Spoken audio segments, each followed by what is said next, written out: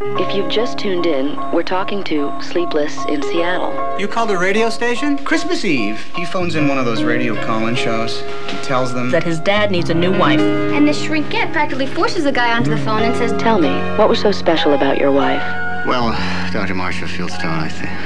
It was like magic.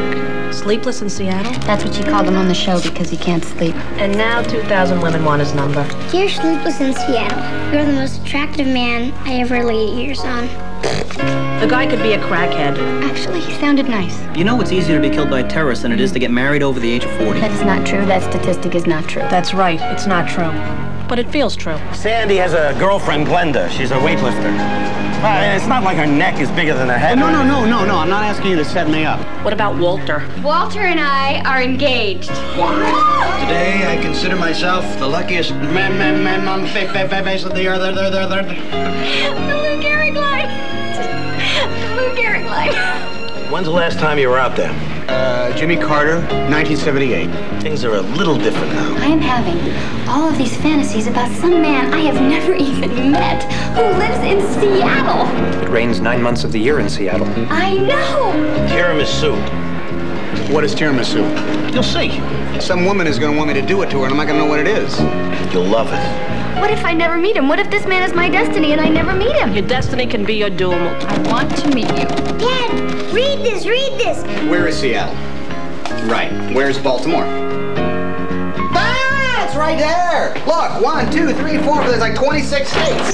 But what I really don't want to do is end up always wondering what might have happened and knowing I could have done something. Is this crazy? That's what I'm trying to tell you. What women are looking for. Pecs and a cute butt. This is the one I like. There is no way that we are going on a plane to meet some woman who could be a crazy, sick lunatic. Didn't you see Fatal Attraction? You can't even turn on the news nowadays without hearing about how some babe thought some guy's butt was cute. So how's my butt? Not bad. Really? Yeah. Is it cute, though? You grading on a curve?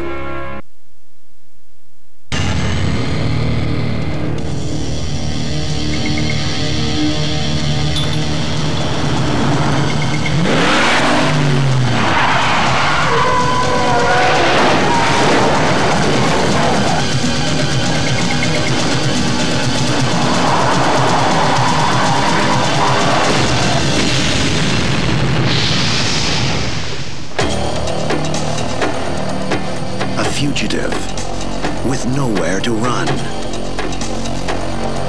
How come you've got a gun? You a bad guy? A family with everything to lose. I'm not gonna give up my home. And no one to turn to. Sam! Move on. Who are you? You're not from around here, are you? When the enemy can destroy a town. They want your land. Why? We're gonna need her parcel. It's right in the middle of the whole development. And the law is on their side. Stop right there. The only hope for justice. For everybody's sake, just get out of here! Is an outlaw. When push comes to shove, you're going to be dealing with me. I look forward to it. It's our duty to inform the authorities of Mr. Gillen's whereabouts. Sam, something's wrong.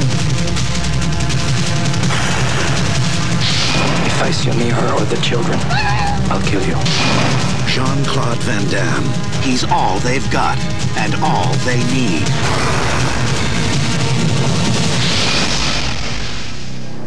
Nowhere to run.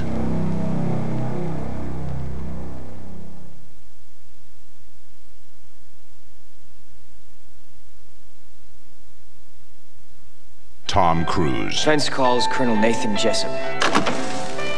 Jack Nicholson. You ever served in an infantry unit, son? No, sir. We follow orders or people die. It's that simple. Demi Moore. You can now buy A Few Good Men on video. You want answers? I think I'm entitled. You want answers? I want the truth! You can't handle the truth! A Few Good Men.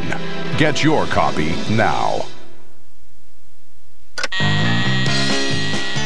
Groundhog Day! Groundhog time. 1,000 people freezing their butts off waiting to worship a rat. Weatherman Phil Connors is spending the day in Puxatawney, Pennsylvania. Phil? Ned Ryerson. I did the whistling belly button trick at the high school talent show. Bing! Bing! But Phil's about to find out he's not just stuck in Puxatawney. Will you be checking out today, Mr. Connors? Chance of departure today, 100%. He's stuck Groundhog Day!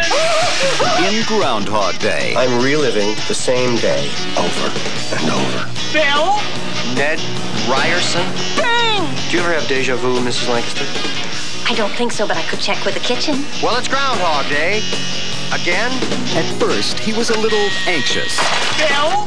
What? Will you be checking out today, Mr. Connors? I'd say the chance of departure is 80%. But now, we could do whatever we want. he's discovering the possibilities. Don't you worry about cholesterol? Why? And living life like there's no tomorrow. Phil Connors! Ned! Because there isn't. I am an immortal. I have been stabbed, shot, burned, frozen, electrocuted. I'm a god. You're a god. I'm a god. I'm not the god. He's out of his gourd. But to get what his heart wants most What are you looking for, Phil? A date for the weekend? means living this day over again till he gets it right. Believe it or not, I studied 19th century French poetry. What a waste of time. I studied 19th century French poetry. La fille qui j'aimerais. You speak French? Oui. Bill Murray, Andy McDowell. To the Groundhog. I always drink to world peace. Well, what should we drink to? I like to say a prayer and drink to world peace. Don't drive angry. Don't drive angry. He might be okay.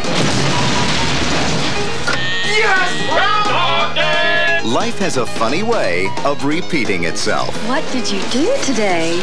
Oh, same old, same old.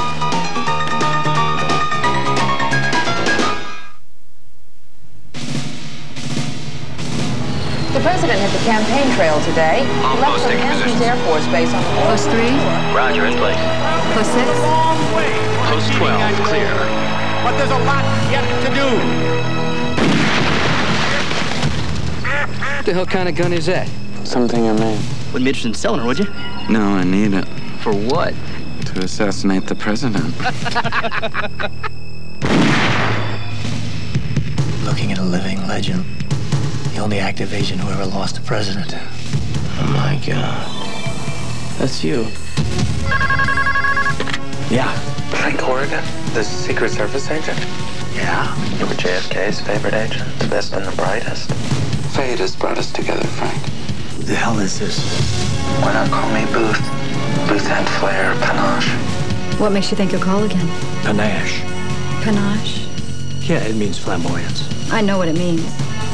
Really?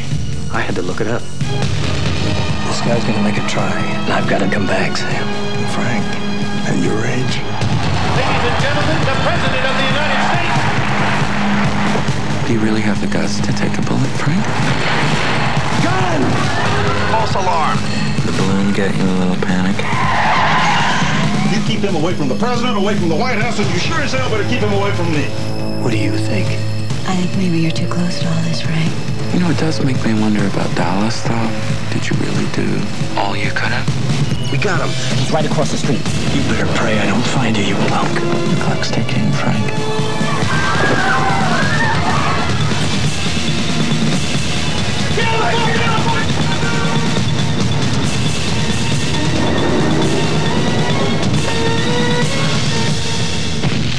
What do you see when you're in the dark and the demons come? I see you standing over the grave of another dead president. That's not gonna happen.